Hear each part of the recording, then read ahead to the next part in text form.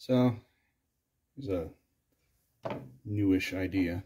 I have a friend who I video chat with when we're just tooling around in our workshops, and I'm usually just like taking stuff apart, old junk and things, and I call it doing autopsies, just to see what makes them tick and why they broke, and fixing what I can and just junking the rest. And my friend was telling me that I should record some of this stuff and post it to YouTube, because why not? And it sounded like fun, so let's give it a try. Here, old combination lock that my wife used to use to keep honest people honest at the gym, and it doesn't work anymore. Don't know why. I mean, it's a master lock, so it's not exactly the highest quality thing, and I know there are like a million and one ways to bypass these things, but I've never had one apart, so let's try that. Yeah, autopsy time. Think this soft enough metal, I should be able to just, oh, yep. Yeah, I can just take it off like that. What fun. Man, that just comes apart. I'm not even squeezing that hard. It's like opening a can. This is easier than opening a can.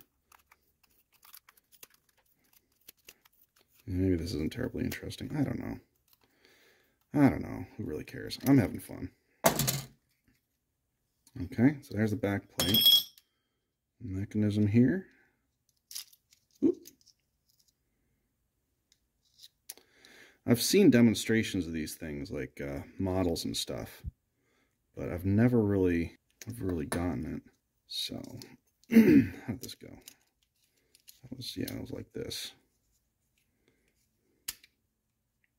Yeah, like that. And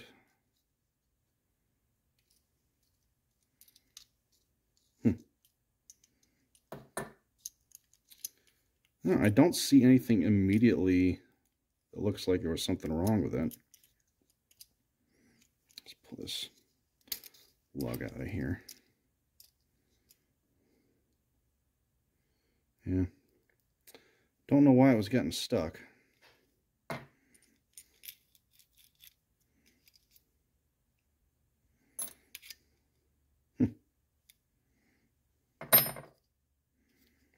Well, that was kind of anticlimactic.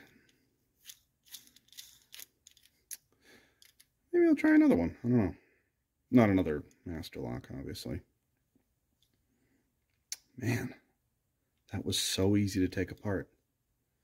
Like, I know master locks are kind of a meme, but I was not expecting it to be that easy.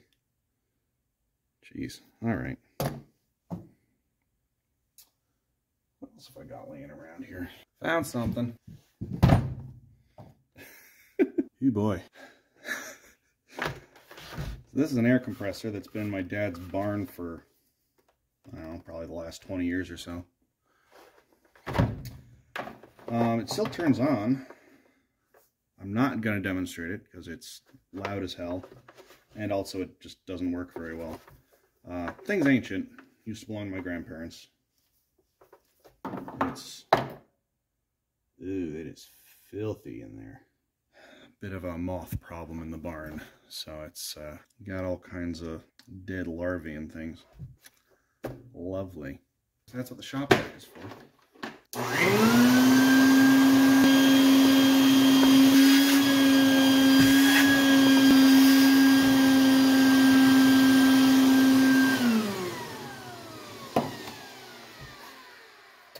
Well, that wasn't terribly helpful.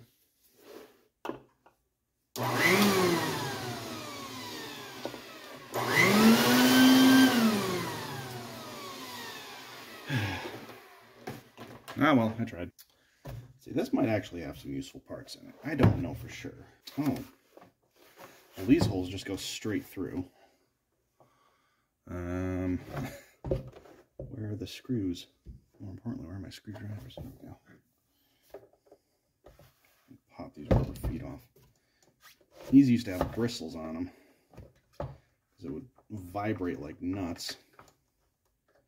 No screws under there. Oh, right there. There and there. Don't think that holds it closed. I don't know. Yeah, don't think that's original. Well, let's get these. Those are...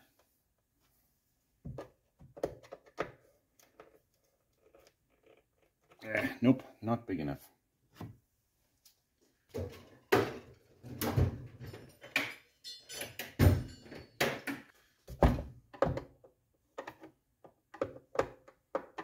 Nope. No, because they're Phillips heads, dummy. There we go.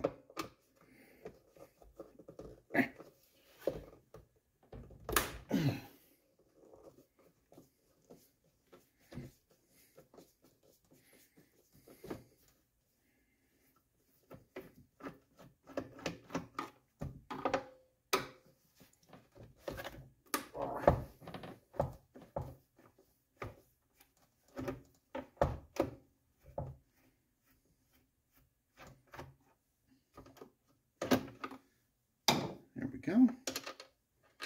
Nice and easy. Yeah.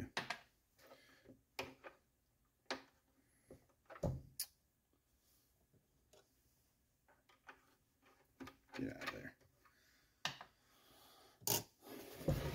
Saw the plastic flex. Ooh, whoa. Jeez, I guess that's it. Oh, there was another one up top. And that just broke right off. Oops. Oh well. Good news is I don't actually need this for anything. And it's busted and kind of a piece of junk. Eek. I think this was foam at one time. Oops. I think this was foam at one time, and that's not just moth junk. There is some moth junk in there, but I don't think that's what that is. Disconnect this hose here. This is just going to get in the way.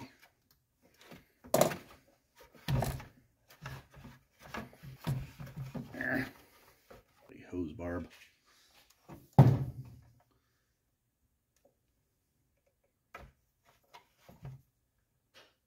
Yeah. I'm doing stuff like this. Always get away from yourself. There we go. Alright. No, that's not going to go through. So I should have just cut this off. Would have saved me a little time, I guess. Come on. Come on. There we go. There. And now I have a length of rubber hose. And this thing. Get this out of the way. Yeah, a lot of this stuff gets thrown away. I recycle what I can, just because, why not? Some bits are useful to me, others are not. Okay, so that's a diode. Huh, okay. I think I'm seeing how this works, actually. It never occurred to me that they wouldn't just put a motor on a compressor. But seeing as there's just two big coils of wire in here, and a power switch with a diode, is it possible they were just using the alternating current to suck a piston one way and the other? I think that might be what they were doing. That's kind of cool, actually. Alright, so it looks like this. So I do need a flathead screwdriver. This holds the compressor assembly in place.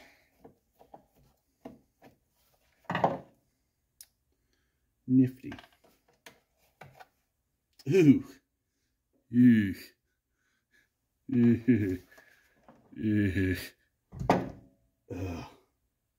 Did I mention the barn had a moth problem? Ugh. Oh, that's gross. Maybe this is why it wasn't working. Maybe this is why it stopped working. Well, I think this might have been foam at one time too. And then was slowly replaced by moths. Ugh. Gross. Yeah, okay. So, yeah, that didn't actually hold anything in place, did it? No, it didn't. This just pulls out. Okay. Alright. Well, now not only do I have a length of rubber hose, I am also going to have a janky power cord. Which I'm probably just going to cut the ends off and save for the wire. Where did I get there? Yeah. I'm interested in seeing how this works, but I have very little interest in reviving this as a piece of equipment. I already have a compressor that actually works about as well as this one. I might have, maybe I'll take that one apart too. Strain relief. I hate these strain reliefs. I'll mess with that later. This is the interesting part. Yeah, so got neutral, hot, I guess, or maybe neutral. I'm guessing it's neutral hot. I'm not an electrician. But yeah, there's a diode on this. Not sure why. It looks like this should just be a switch. But with the alternating current, it would push it through in one direction. So this would activate on one phase, and then just, instead of getting pulled the other direction, it would deactivate while this one gets activated. I assume that's how it works. I'm trying to get a good look at this, but yeah, not the best lighting in here. But yeah, there's a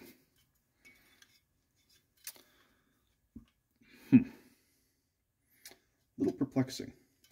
Let's get this off and see what that does.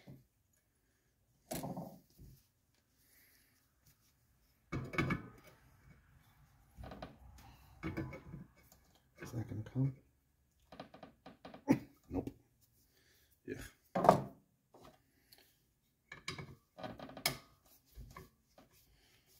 Angry, sharp pieces of metal. And they have nuts on them. God damn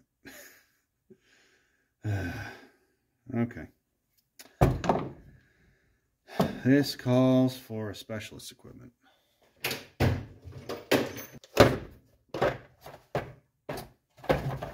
A cheap socket set.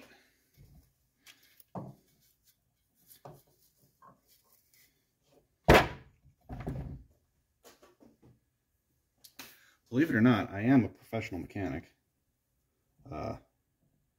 Not auto mechanic, but close enough. So I do actually have proper tools. They're just not with me. Or they are, and I just don't want to get them. Let's see. Is that a 10? No. Is it a 9?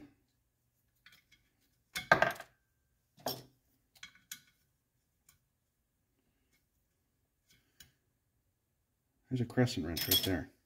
Why don't I just use that? Because that would make too much sense, that's why.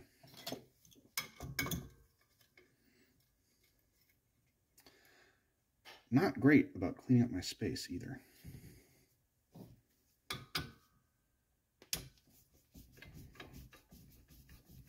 That's that good click sound.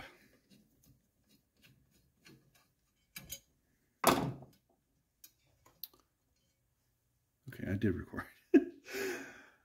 Got all this way and I had the sudden sinking feeling that I forgot to hit record, but I did.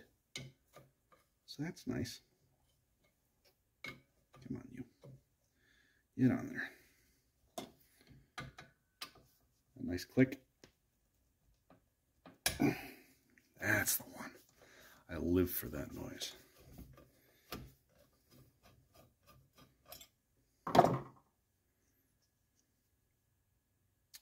Kind of nice little knock nuts.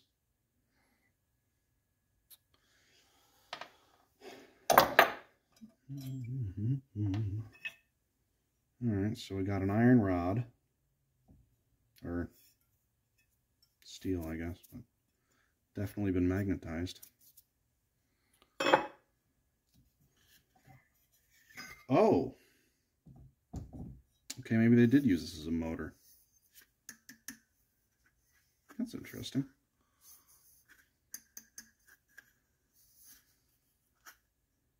Huh. It's a snap ring holding that on. I don't have snap ring pliers, but I do have bent needle nose. And in a pinch, you can usually get those to work the same way. In a pinch. Pun. I just realized you probably can't see what's going on under there. There's a snap ring right there. I'm trying to get it with the pliers. I don't know how this is going to work. I want to see what goes on in here. It doesn't turn. It's hollow. I think this is just a motor. I guess this is just some kind of big janky motor. More nuts. Let's take this apart further. See what we get. Ha! A good snap. Now this is a situation where a socket wrench might actually be helpful. So it wasn't a 10, it wasn't a 9. So let's try 3/8. This thing was probably made in the 70s, so of course it's not going to use metric.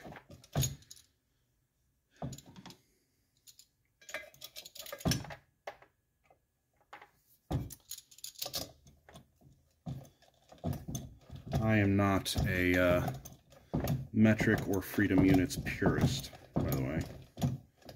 Not that anybody cares.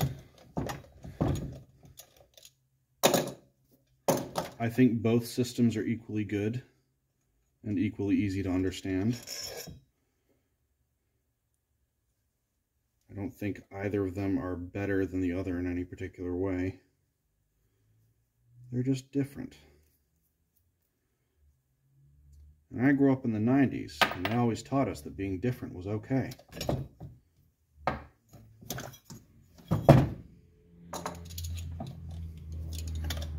You know.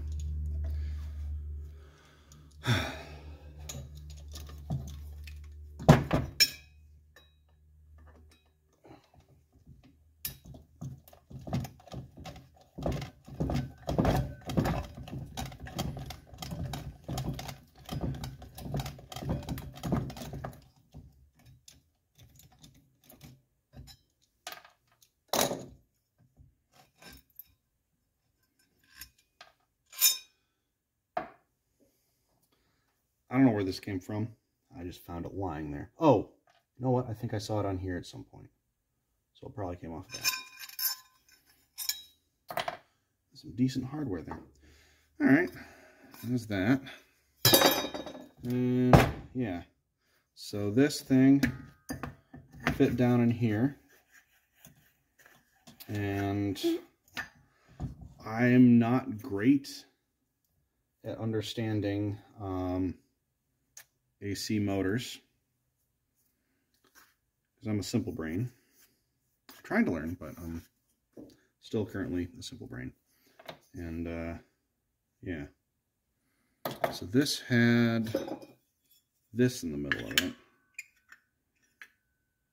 But just keep it aligned. I bet this probably just kept it aligned. This went down over here. Yeah. Yeah, just a big motor. That's kind of cool. Wait a second. There's more happening down in there. Can't see it because I'm blocking the light. There you go. Those look like reed valves, which would make perfect sense because this is a compressor. So how did, whoa,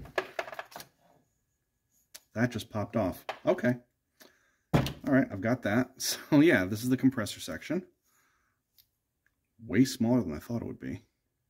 But yeah, you can definitely see down in there. You got a couple of reed valves. These reed valves, actually. Give them an experimental poke. Whoa! Yeah, that just goes right through there. So, poke, poke. I'll get a better tool for that. Experimental poke. Yep. Just let air in.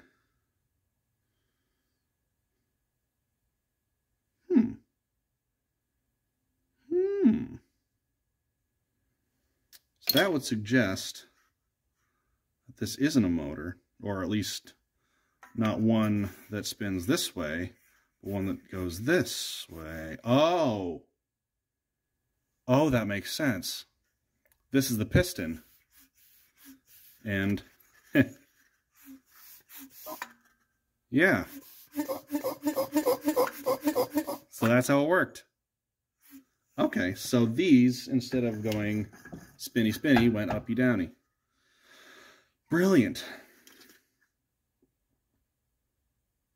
So yeah, maybe my hypothesis about the diode wasn't so far off. That's honestly, that's kind of a clever mechanism. I like that. And this, I guess, was just... Oh, there's a spring in there. There's a spring in there. So they weren't energizing opposite each other. Okay, I understand how it works. So the diode just blocks one phase, so you only get energized and then off instead of positive voltage, negative voltage. You just get positive voltage off. So these are just getting energized on and off over and over again, which is pulling the piston back and then releasing it over and over again, which is doing this, which is operating the compressor. In fact, these reed valves are leaking like mad, and that's probably why it didn't work. Yeah, I could feel you can just feel the air coming out of there. Yeah. So it possibly could have been fixed. I mean, probably can't now, because I've had it apart. I mean, I suppose I could if I was very careful, but I don't think it's worth the effort. But what is worth the effort is the fact that I have a significantly newer Black & Decker air compressor, which probably uses a very similar mechanism and probably has the same kind of problem because it doesn't build pressure very well. Now that I know how this works, I can fix that one. This is what I like about being out in the workshop. I learn stuff. And maybe if you're watching this, you learn something too. And it's more than likely completely useless knowledge that you'll never use for anything. But learning is learning. That's how I choose to see it anyway. No special clicks.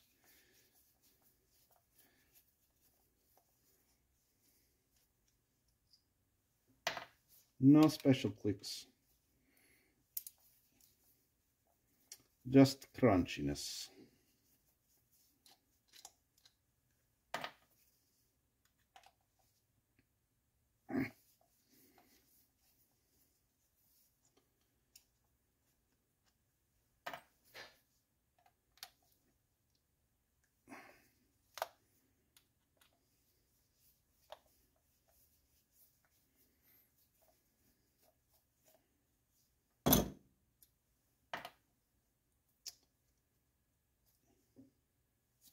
No, it should come off. There's like a membrane in there. Yeah, there we go. That's what I was trying to accomplish. Yeah, just look at these reed valves. Oh, oh, no, that was on the outside. Yeah, maybe that's just because I bent them in, but I don't know. They were both leaking, and I didn't bend this one excessively like I did this one. So I think they were just... I wonder if they'd work better if I flipped them around. Maybe. maybe that's information I can take for the bank. Take to the bank. It's that expression. And by to the bank, I mean to the next air compressor I take apart. Well, this has all been very enlightening. If you watched, I hope you enjoy. If you didn't watch, I hope you do. Or don't. I don't actually know or care that much. I mean, if you are watching, I appreciate it. But if you're not, I'm not going to fuss myself over it. Because you can't hear this anyway. All right, I'm going to stop this before it gets even stupider. Thanks.